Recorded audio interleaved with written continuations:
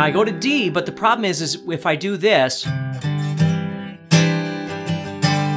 it kind of gets in the way of the melody. So what I found is this is a perfect little opportunity to show you how if you're familiar with the song. So I've got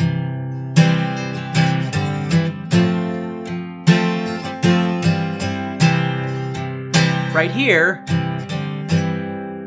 I want to be careful and really just hit maybe 2 strings on that first strum, and then I can go to a full D if I want to. So when I come off this, and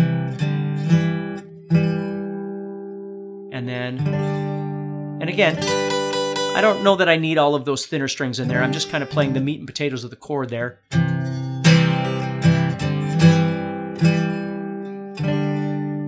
And then I go back.